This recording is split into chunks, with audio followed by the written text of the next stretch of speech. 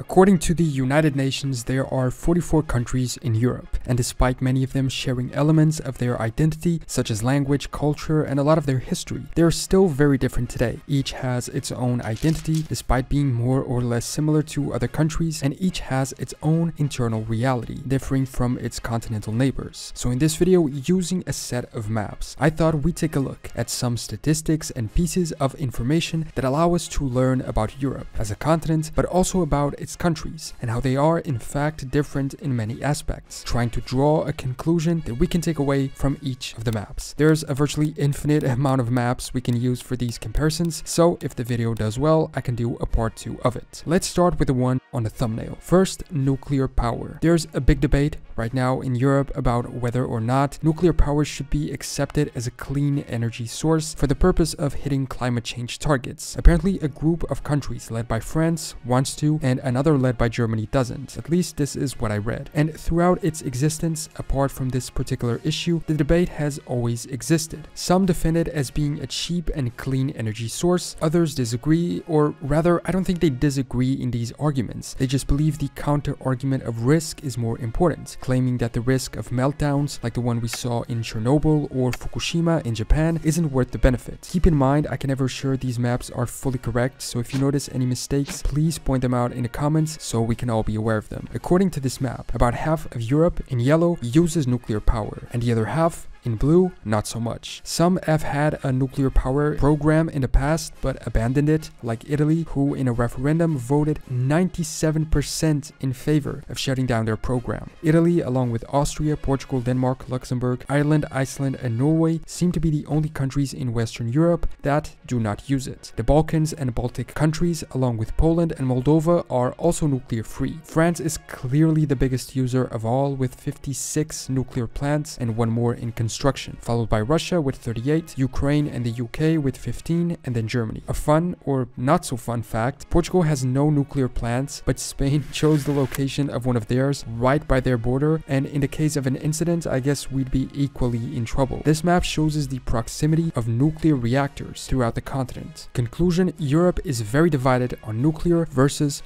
non-nuclear. Then temperature. Temperature has been going crazy lately. The other day, there was colder weather in Greece than in the Nordic countries, with Athens once again being covered in snow. But in general, southern European countries are hotter, as we can see on this map. This doesn't show temperature averages though, it simply shows the highest temperature ever recorded in each country. But from this data, we can sort of draw the conclusion of where is hotter and colder. According to it, Greece would be the hottest country in Europe if you don't count Turkey as being Europe, followed by Portugal, Spain, Italy, and Bosnia. It's very evident and normal that as you go further north, the max temperature gets lower, the least high being Iceland, Ireland, Norway, and Estonia. Although this data is up to July 2018, and over the past 4 years we've broken a lot of temperature records, so there might be higher temperatures already since then. Conclusion: Europe is hotter in the south. Moving on to a statistical comparison. Minimum wage. This one is more recent. The data is from 2021. A few of these maps were taken from Statista's Instagram page. All credit to them for putting these together. Only a few countries have specific values. Others are just in the ranges we can see on the legend, and many of them have no information available. Maybe the source just didn't have them, or maybe they are countries without minimum wages or with minimum wages per hour, which perhaps don't allow for a direct comparison with countries that have minimum wages per month. Out of the ones identified, Bulgaria is by far the lowest, with a minuscule minimum wage of 332 euros, and a lot of Eastern/Center Eastern Europe countries have this issue of minimum wages being below 700 euros. The Iberian Peninsula offsets itself from Western Europe by being below 1500, and there's also a big difference within it, with Spain being 1100 while Portugal's is only 776. Portugal has, however, increased its minimum wage a lot over the past years, so maybe it's starting to finally catch up. In this other map that shows us the average monthly wage, the difference is even higher. Switzerland, Luxembourg, and Denmark have their monthly average at over 5,000. Germany and the others in lighter blue have it over 3,200, which is still pretty good, and the rest of Western Europe is in the yellow at over 2,000, except Portugal once again, which is just above 1,000. Then Eastern Europe matches Portuguese numbers, with part of the Balkans and Russia, Moldova,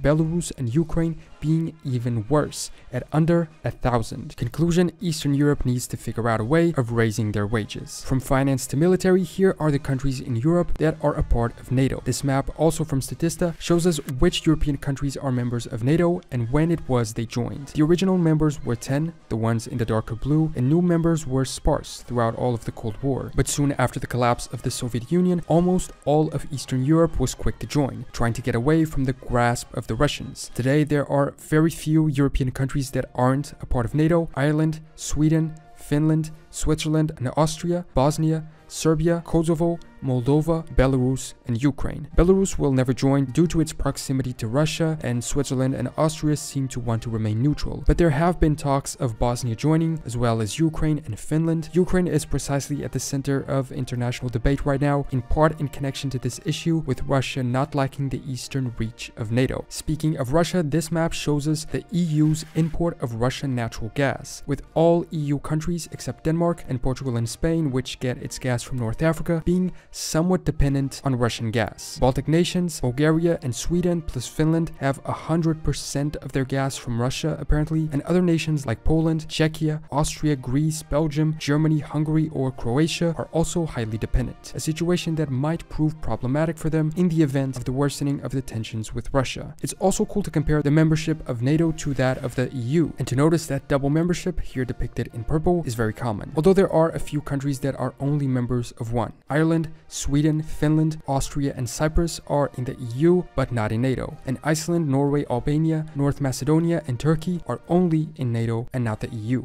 Speaking of the European Union, here is a map of all its current members and current or potential candidates. It was at 28 members, but with the UK leaving, it went down to 27, and its reach throughout Europe continues to grow and is almost total at this point. Out of the ones who aren't yet members, Iceland, Norway, and Switzerland seem to continue to want to stay out, but the others want to join. Serbia, Montenegro, North Macedonia, and Albania are currently candidates, while Bosnia and Kosovo are potential candidates in the future. Turkey was also a candidate, but their application seems to have taken several steps back in the past years. And still regarding the European Union, this map is outdated as it considers 28 members, still including the UK, but it reorganizes Europe's territory into 28 equally populated states. This allows us to see which areas of Europe are more or less populated, and especially which countries, as some of them would have to unite with adjacent parts of their neighbors' territory, demonstrating how they are below the average population of other member states. Denmark, for instance, would have to stretch into Sweden, Germany, and the Netherlands, as would Portugal and Romania, while other more populated countries would have to break apart, such as Germany or France. It also shows us how some areas of certain countries are sparsely populated. Vasconia, this hypothetical state that joins part of France and Spain, is very large in size, but apparently has the same population than the small area of Brittany. In fact, we can see it here in this map that depicts